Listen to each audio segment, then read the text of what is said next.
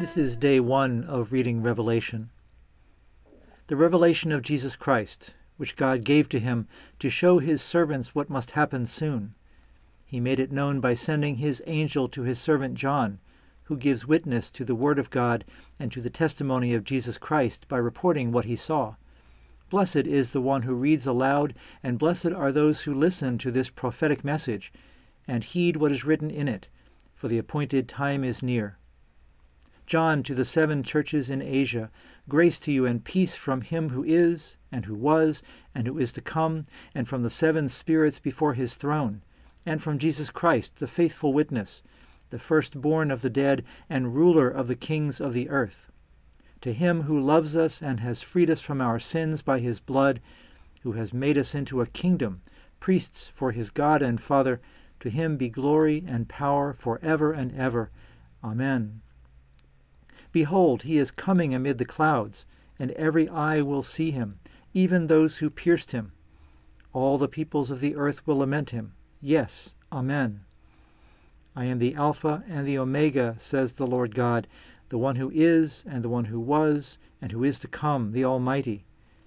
I, John, your brother, who share with you the distress, the kingdom, and the endurance we have in Jesus, found myself on the island called Patmos, because I proclaimed God's word and gave testimony to Jesus. I was caught up in the Spirit on the Lord's day, and heard behind me a voice as loud as a trumpet, which said, Write on a scroll what you see, and send it to the 7 churches, to Ephesus, Smyrna, Pergamum, Thyatira, Sardis, Philadelphia, and Laodicea. Then I turned and saw whose voice it was that spoke to me, and when I turned I saw 7 gold lampstands, and in the midst of the lampstands one like a son of man, wearing an ankle-length robe with a gold sash around his chest. The hair of his head was as white wool or as snow, and his eyes were like a fiery flame. His feet were like polished brass refined in a furnace, and his voice was like the sound of rushing water. In his right hand he held 7 stars.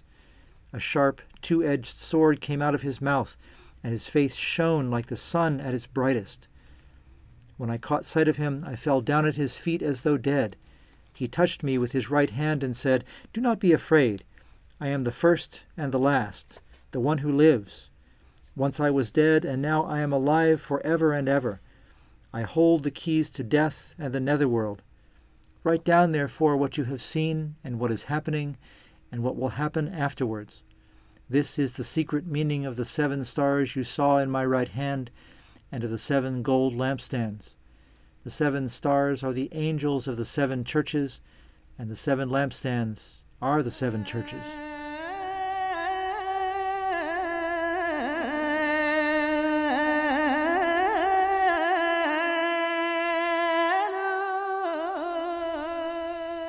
The portion of Revelation that I read today is called the prologue.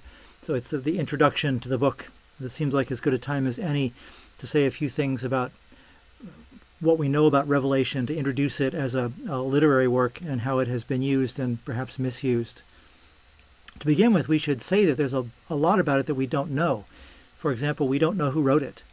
It's attributed to John the Evangelist commonly, but it could have been another John, it could have been another person using that name. A few scholars think that it was a committee, that it was a group of people who were responding to the conditions they found around them. That speaks a little to when we think it was written. It appears to have been written about 60 years after the life of Jesus, in a time when the church was, in fact, being persecuted. So, and that may say something about the why. It may well be that it was written as a way of responding to conditions that the writer saw happening in the world, happening to the church and in the church, as a way of giving encouragement to others and trying to explain what was happening in spiritual terms. As for what it is a genre of literature called apocalyptic. We find this elsewhere in the Bible, in Ezekiel and Daniel, and in some of the sayings of Jesus. The basic idea of apocalyptic is that it's speaking about things that are going to happen in the future. And so it's not exactly prophecy, although it's partly prophecy. It is also, however, prediction. talking about what God will fulfill in God's time, even if it doesn't seem to be happening in the present moment. Certainly, Revelation has a very complex and complicated history. In its early centuries, it was not considered to be part of the Bible. A number of Christian groups, as they began to assemble what books they thought were going to be part of the Bible they read routinely in church, did not include Revelation. It didn't come into our tradition until the 6th or 7th century, and in some cases it was late as the 1200s before churches began using it.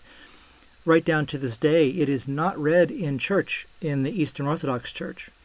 It's considered to be part of the Bible, but is not used for liturgical purposes. And this reflects, in a way, the mixed feelings people have had about it. A good example of that is Martin Luther, who early in his career said that it was neither prophetic nor canonical. He didn't think it was worth reading. He didn't think it was properly a part of the Bible, although later in his career he changed his mind and wrote about it much more favorably. And certainly there have been other Christian thinkers, writers, and leaders through the centuries who have been very suspicious of it and have been wary of using it, partly for the way it may be misused. We certainly can see that in modern times when there are some people in the Christian movement in our own day who would like to use Revelation as a way of both explaining what's going on in the world and as a way of justifying certain decisions that they make about their behavior, the causes they support, the way that they approach politics and social organizing and so forth, because they see what they're doing either as lining up with what Revelation says is supposed to be happening, or because perhaps even they think they might be able to force God's hand just a little bit and precipitate the events that are foretold in Revelation. So we approach it with a whole lot of baggage. We all know something about it. Many of us probably have never read it. Some have read it, but have dismissed it as being ravings and only fodder for extreme versions of Christianity that don't seem to align well with the way we understand society and the nature and purposes of God. Every interpretation has to be taken in context. It's impossible now to say that the people who were interpreting Revelation in a particular way 1,000 years ago were wrong or right, just as it's impossible now to say that anyone is wrong or right. A lot of it depends on how we understand the context and what we understand the book to be for. A common way of understanding what the book might be for is to distinguish between whether it's a code or a lens. There are those who imagine that it's kind of like the Da Vinci Code. Hidden in it is wisdom that will tell us how we can interpret the signs in our current times, how we can predict what God is going to do, how we can be prepared for it, how we can be better positioned to be on the side of the angels, so to speak, when the actions of God become apparent. On the other side, and the view that I would much prefer to take, I think, is that it's a lens. It's a way of viewing the world, viewing what happens as far as what God desires, what is versus what should be. And so to imagine how it is that God envisions the perfection of everything and perhaps how far we are from it. That still may lead us to action, but perhaps with a different motivation and with different goals in mind. Clearly, much of it should not be taken literally. I will say that again. Much of it should not and cannot be taken literally. It is meant to be symbolic. And so we are misguided if we try to approach it and imagine that there literally is a dragon with 7 heads or 7 angels throwing down 7 bowls of incense or whatever the symbol may be. In all cases, we have to try to decode what it is that the author intended and then try to see what the spiritual meaning is in that intention, which may be well beneath the level of the symbols, which in some cases are very disturbing. It's worth saying right up front, parts of it are hard to read, parts of it are hard to imagine, and so it's all the more important that we understand that it has some meaning other than what we find on the surface. I'm compelled to say that if every other interpreter has approached Revelation with a particular agenda, I'm doing the same. I'm no different. My lens through which I choose to view it this time is God's economy, our theme for stewardship this fall. You may know that economy comes from the Greek word ekonomia, which means something combination of house and manage. So it's something about how God's house should be run, and how Revelation might be an image for us of what the household of God is supposed to look like. So that's going to be what I come back to again and again as my framing device. Where do we find messages coming to us about the way that God's household is arranged, organized, and how it should be run? This first section opens with considerable authority. The author wants us to know that this revelation has come to him not just out of the air, not from some fantasy he had, but is coming directly to him in a message from Jesus. And so Jesus is present. We see them in conversation.